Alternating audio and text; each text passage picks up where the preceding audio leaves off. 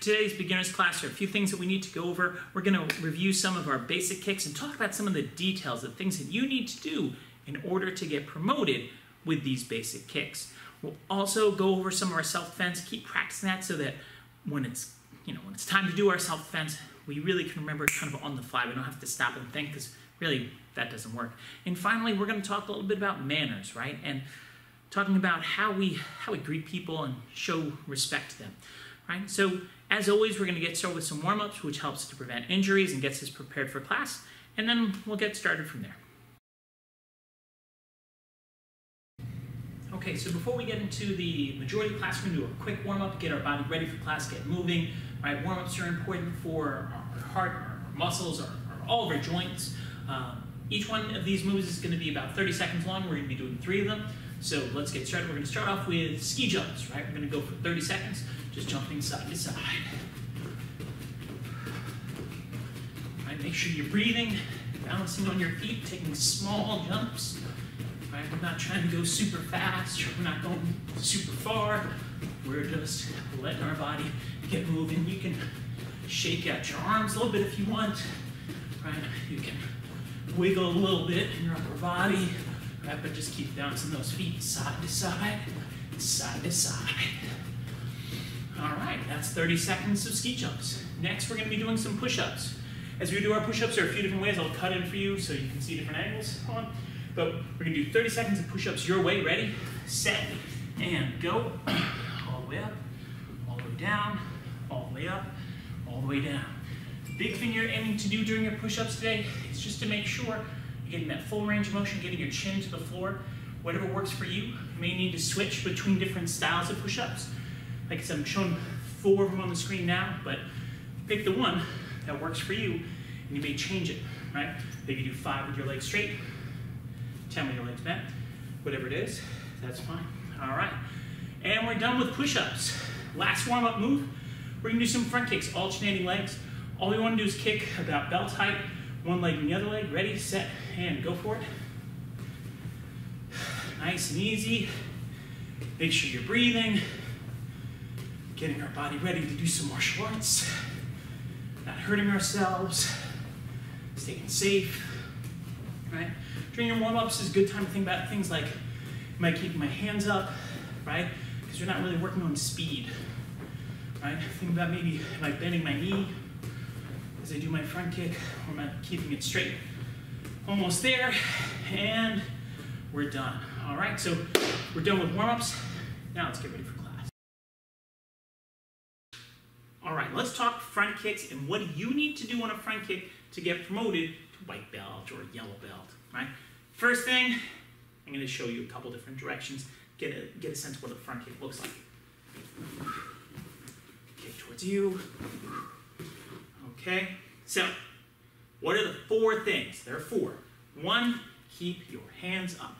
2, look at your target. 3, kick above your belt. 4, recover back. Let's explain what each of those 4 things mean. First, keeping your eyes on the target. Should be pretty self-explanatory. Wherever I'm kicking, I look at the thing, right? So if I'm kicking right at you, I look right at you. Okay, I don't want to have my head turned to the side. So people do this. Start looking around in class. Sensei, when am I going to give him a strike? Not today, because you're looking all around the room. Not safe, not good for accuracy. You don't want to do it. Second thing, keep your hands up. What's up mean? As high as your chin, cheek. This range, that's how high it is. All right, so if I kick, you can see my hands, they're not touching my face. You can touch your face, especially as a beginner. If your hands are here, right, I'm not going to say to you, wow, you don't get a strike. But you have to know the difference between your cheeks and your chest. I see people kick with their hands here because you can just kind of rest here, right? This is casual and restful. We don't want that. We get good defense. If your hands aren't up when you're kicking, you can get hit. So you got to keep your hands up. Okay. Next thing, when you kick, you got to keep your hands up as you're kicking. Very common people do this. Sensei, look, my hands are up. I want to strike. Well, your hands were up at the beginning. They were up at the end. But in the middle, they were down there. Right? Keep them up. Third thing, kick as high as your tongue. Now, if you kick higher, you're like, Sensei, I want to kick really high. fine. But it doesn't do anything for you, okay? It's great.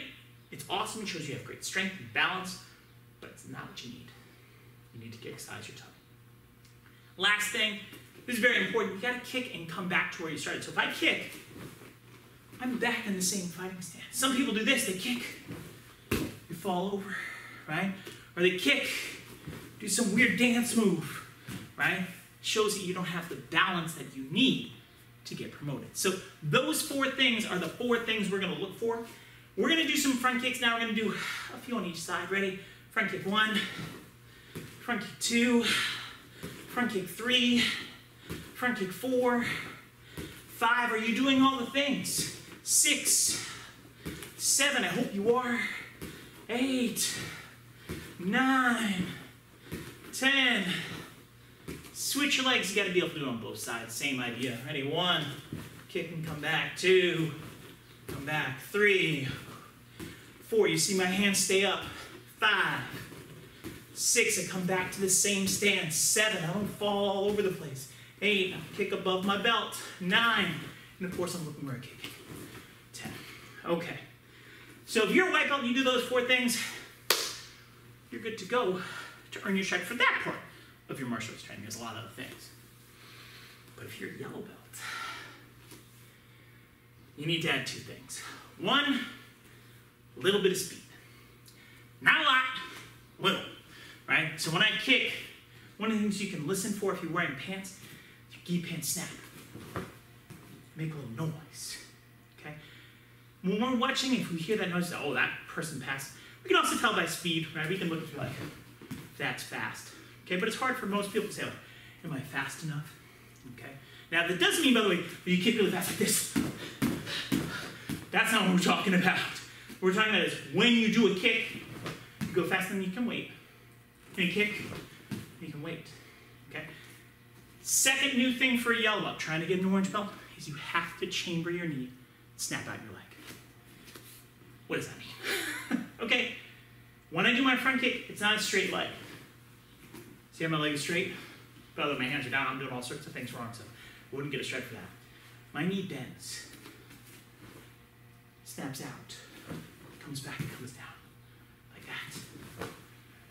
That's how you do a front kick. You've got to bend your knee if you're trying to get your orange belt, right? So let's try and remember those things.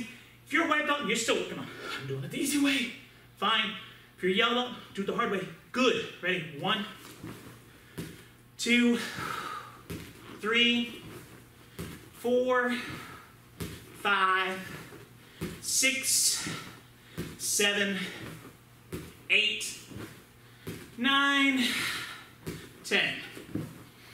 Switch your legs. Same thing. Ready? 1, 2, 3, 4, 5, 6, 7, 8, 9, 10. Okay, so those things are the things you gotta make sure you're doing on a front kick. If you do them, you're on the right track for promotion, at least with this skill, but obviously there are a bunch more to be able to do, right? For now though, let's take a break from this, move on to something else for class. All right, this week we're talking about manners and continuing that discussion. And as we know, manners is how we show the people around us that we care about them, right? And that they're important and their feelings are important. And there's an old expression which is, you never get a second chance to make a good first impression. That first time you meet someone is very, very important. And a lot of people struggle with it. So what we want to do today is just talk about some of the things that you could do. And then I would encourage you to maybe practice this at home with someone else, right? Ask your mom to practice with you. Ask your dad to practice with you. Ask, I don't know, someone in your house to practice with you.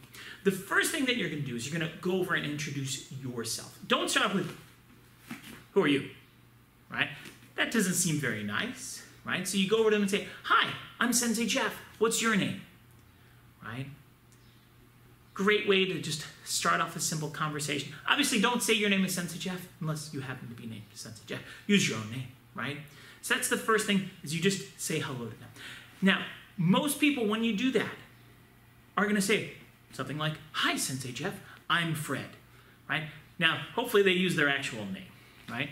But whatever they say to you, whatever they tell you your name is, one of the big things you want to do is you want to remember that name, right? It's kind of not nice if people don't remember your names. I know some kids, they get upset if someone forgets their name. Like, my name is Fred, or whatever your name is, right? Because lots of people are watching this video.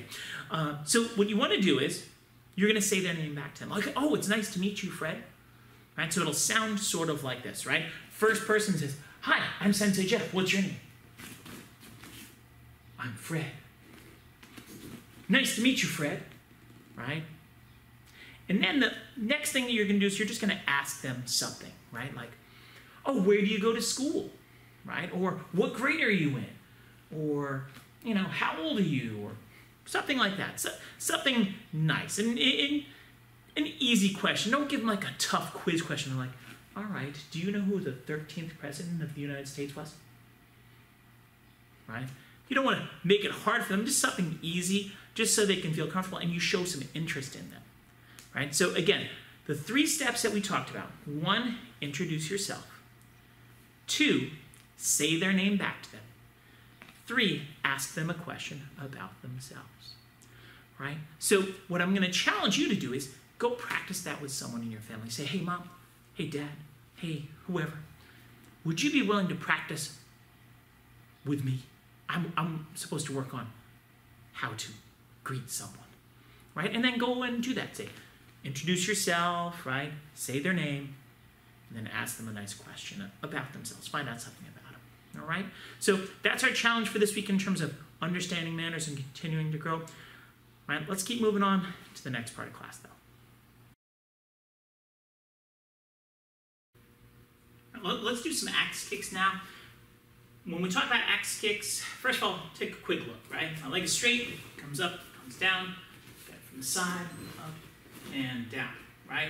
Now, your axe kick, like most of your beginner kicks, have a few things that you need to work on in order for them to be ready for promotion as a white belt. First, keep your eyes on the target. Second, keep your hands up.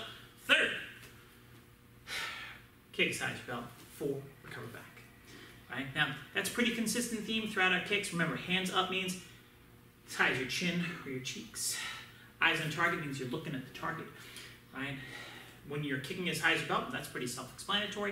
And then recover back. Right? Make sure when you kick, you can see this better on the side, I find, that you come up and you come back to that same spot you started. Right? You don't want to end up really lungy out. And you don't want to land with your feet together or land in front. Right? Kick this, that ain't it. Okay? So, let's do some axe kicks. Bring them up, bring them down. Ready? And 1, 2, try and keep your eyes on your target. 3, 4, 5, 6, 7, 8, 9, 10.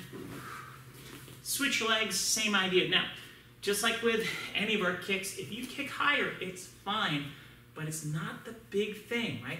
Too often I have beginner students who chase the wrong challenge. Like, I'm going to kick super fast, I'm going to kick super high, and they're forgetting to keep their hands up. They're forgetting to recover back, right?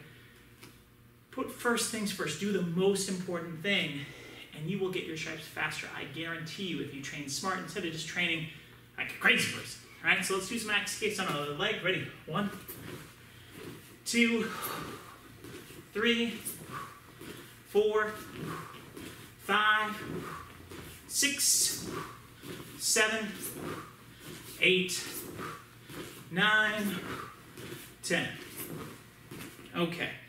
Now, continuing our theme from today of what do you need to do as a yellow belt on that same beginner kick? 2 things. 1, kick faster, right? Just like with the front kick, you kick faster. 2, your leg has to go a little in and a little out, right? So if I bring straight up, straight down, it's okay, but my axe kick actually comes in a little bit to this side and then comes out to that side. So it goes from here to here, right? By doing that, it'll let me have more power as I come up next to my target and I smash down on top of it, right? So let's do our axe kick. Think about if you're a yellow belt, bring it in and out, have a little bit of speed. If you're a white belt, you want that challenge, that's fine, but you got to do all the basic things. hands, look at your target, kick high, recover back. Ready, 1,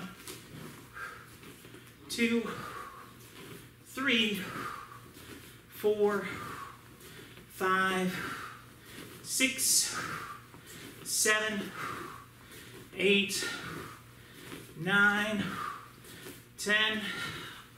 Switch it up, same basic game. Ready, 1, 2, 3, 4, 5, 6, 7, 8, 9, 10. All right, great job. Let's move on to the next part of class.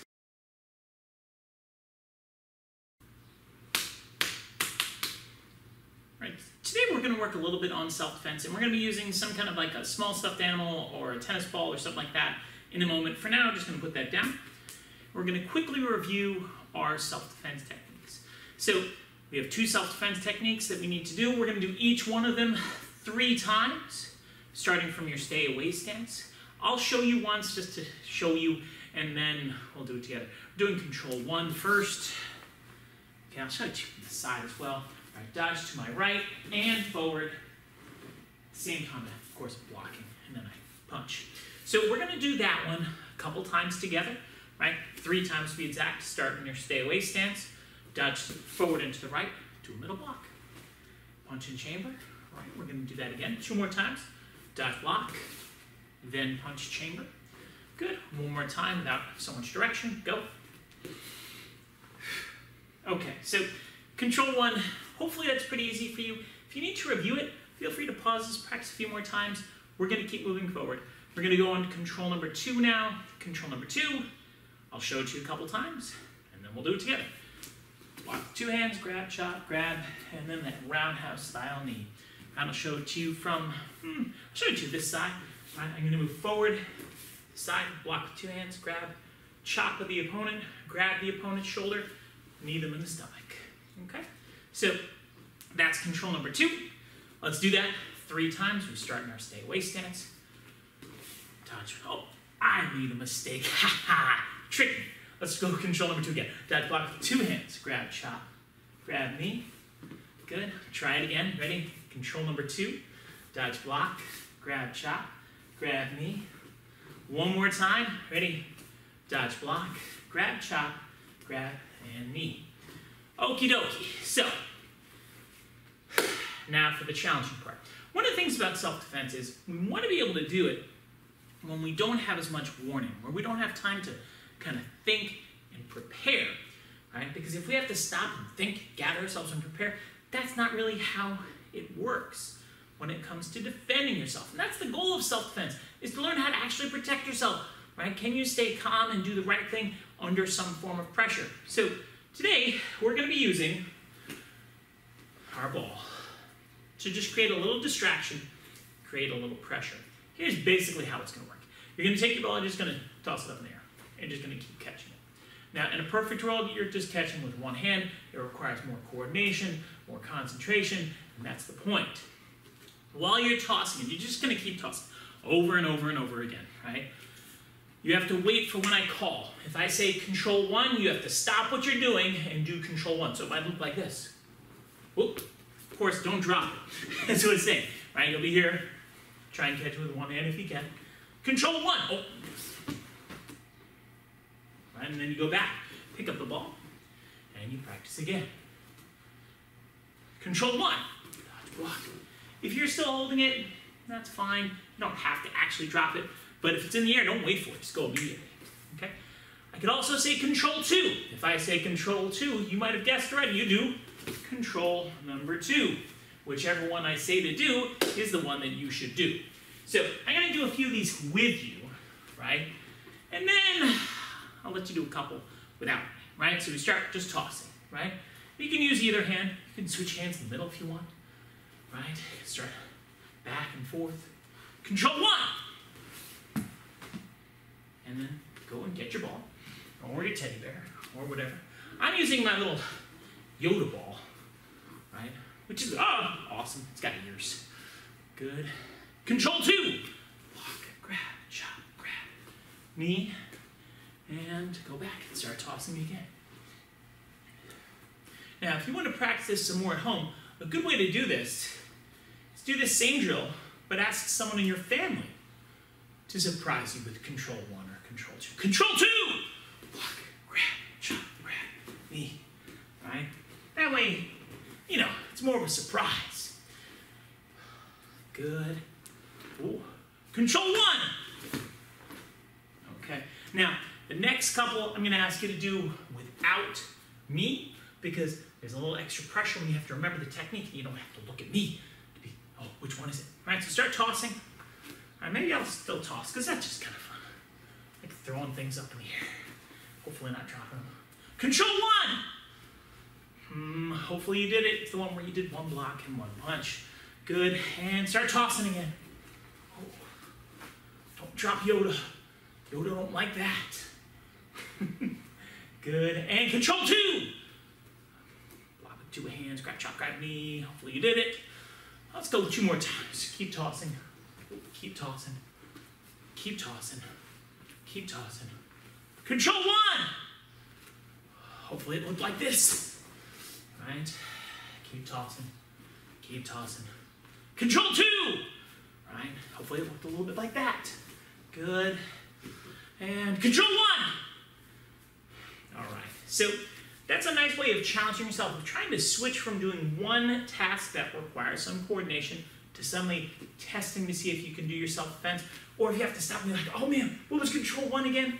If you're having a hard time making that transition from doing one thing to the next, it's an excellent indicator that you don't quite have the mechanics of doing the technique down. You remember it, you know it, but you're not good enough at it, okay? As you practice it enough times, it starts to become natural. You don't have to stop to think. All right, so good job on your self-defense day. Let's keep moving on to the next part of class.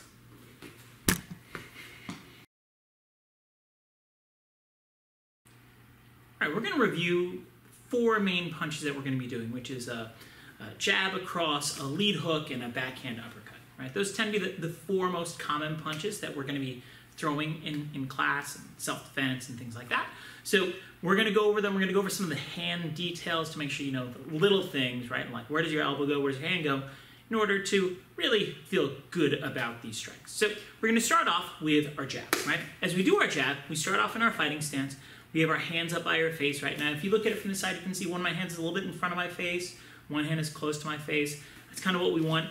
They start up by our chin or our cheek, not down by our chest, right? So that's basic for pretty much every punch that you're going to do. When you do your jab, the thing I want you to focus on today is that your elbow goes up, not that your elbow goes out, right? So see the difference between this and that, right? That's one of the things that we're going to look for as we evaluate someone for stripes. So let's see your jab. We're going to just punch straight ahead. We're doing 10 together. Ready? 1, 2, make sure that elbow goes up. 3, 4. Now there are things going on with your legs. 5, but we're not really focusing on that right now. 6, we're focusing on, does your elbow go up? 8, 9, 10. Good. And switch your legs to the same basic idea. Make sure it comes up. Ready? And 1, 2, 3, 4, 5, 6, 7, 8, 9, 10. Okay, now, there are a couple of reasons why we want our elbow to come up. It's in a better defensive position for a longer period of time.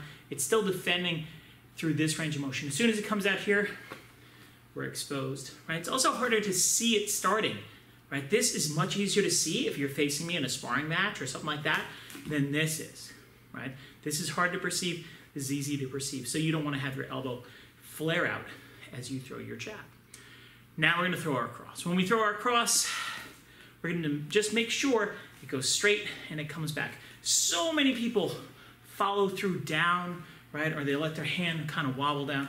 We don't want that. We want to come straight and straight, straight and straight. Let's do a few. Ready? And 1, 2, 3, 4, turning your body. 5, 6, 7, 8, 9, 10.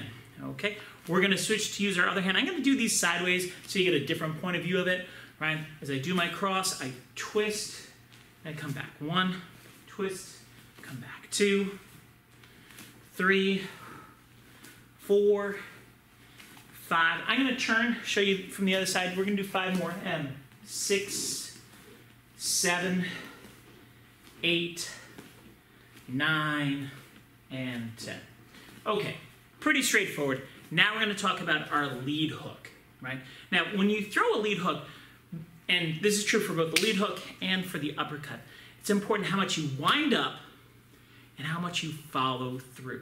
Now, winding up is basically like if you play any sports, like, oh, I wind up and then I throw, right? It's an important part of throwing.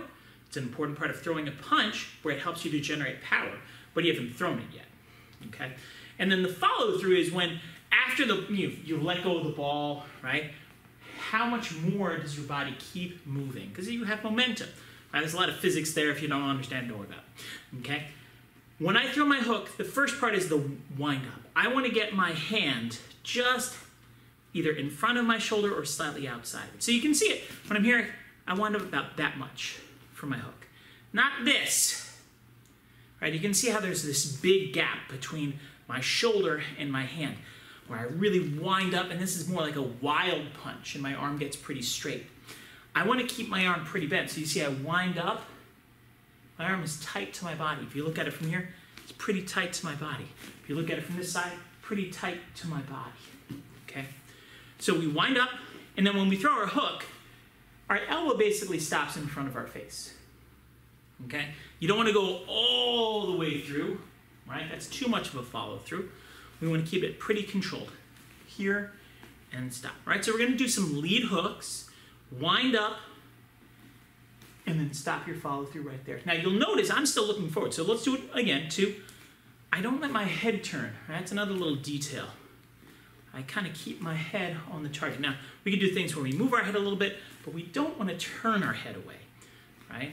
So you can see that time I move my head a little bit, but I definitely am looking at you, and you should be looking at me. We're going to do 5 more.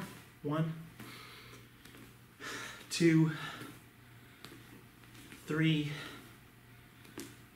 4, and 5. Okay, pretty good. Switch your legs, okay? Same basic concept, but I want to add in one little thing.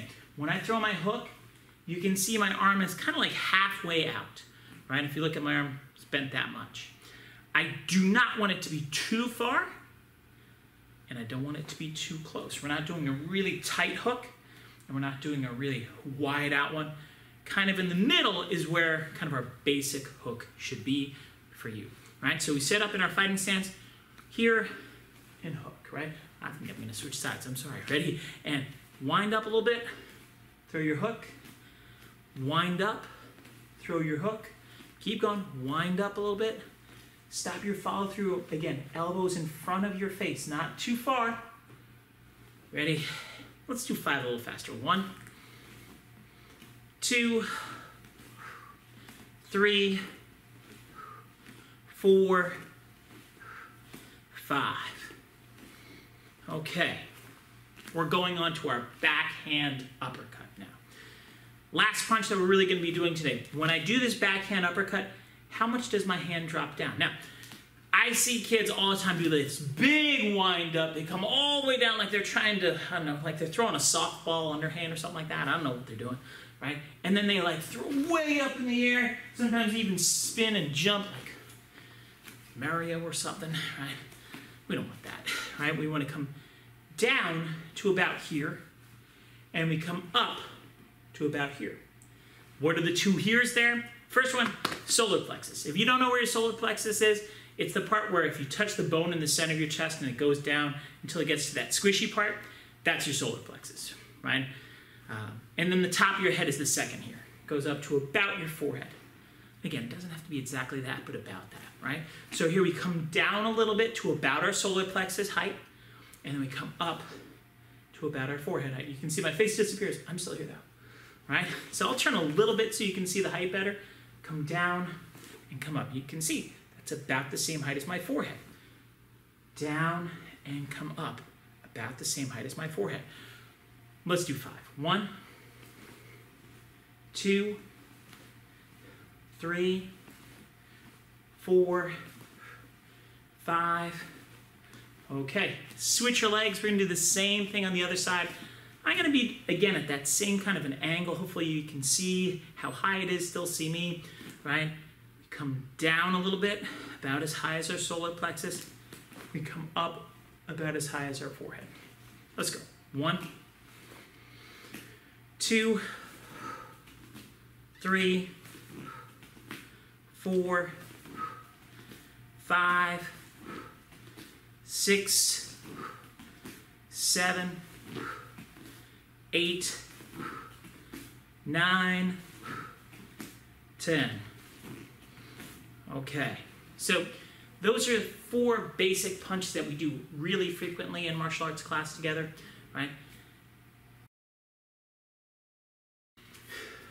Okay, today, folks, for our final challenge, we're going to be working on hooks and crosses and a little bouncy ball challenge, right? So this is always a challenge of speed if you've ever done one of these bouncy ball challenges before.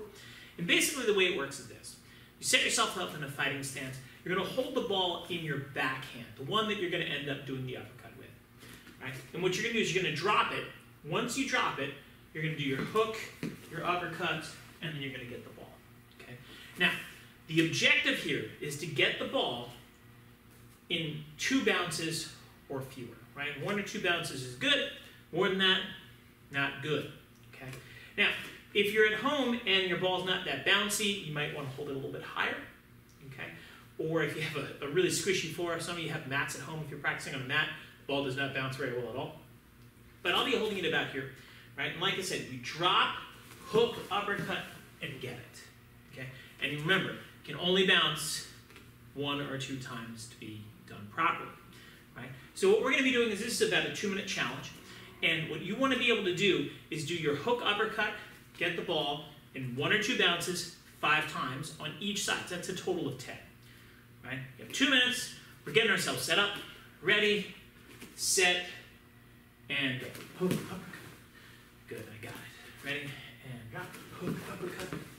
I got it. Now, things that you're looking for on this is that you're looking for good form on your punches. Hook, uppercut. Oh, that one I didn't get because I was talking too much and going slow, right? You want to make sure you still have that tight hook, wind up, follow through that we talked about. Hook, uppercut, and get it. That one I got. Ready, and hook, uppercut, and get it, right? Again, hook, uppercut, and get it. More practice makes us more better. I've lost count how many I've done. I think I've gotten 4. Hook, uppercut, and get it. Okay, now I'm going to switch to my other side. If you're ahead of me, great. You're doing 5 on each side. If you're not ahead of me, you're falling behind, that's okay too, right? Do what's right for you. We got 2 minutes. Well, we got about 1 minute and 10 seconds left. Ready? Drop, hook, uppercut. Get it? That one's good for me because it's 2 bounces. By the way, if you want to make this really hard, do it in 1 bounce. Now it's hard. Ready? Hook, uppercut. Get it? That's 2 on this side. Again, hook, uppercut. Got it. And hook, uppercut. Got it. The other thing you can do to make it hard, do 4 punches, do 3 punches. If you want to challenge yourself a little bit. Ready? Hook, uppercut. Got it. All right. I think I'm done. If not, well, that's okay. I'm going to keep going anyway. Hook, uppercut. Got it. Okay. I can do a couple of harder ones maybe. Challenge myself to do 3 punches. Hook, uppercut, hook. And hook, uppercut, hook. That's harder. All right, we got about 20 seconds left. Hook, uppercut, hook. Oh, got it. Hook, uppercut, hook. I don't like that hook. That was kind of sloppy. I wouldn't count that for myself. Ready? Hook, uppercut, hook. There you go. I feel good about that one. We got 5 seconds left. Hook, uppercut, hook. All right. So hopefully you made it. If you didn't, like I said, you can always pause this and go back to it and practice, practice, practice. All right, everybody. Great job today. Looking forward to seeing you in class soon. Bye-bye.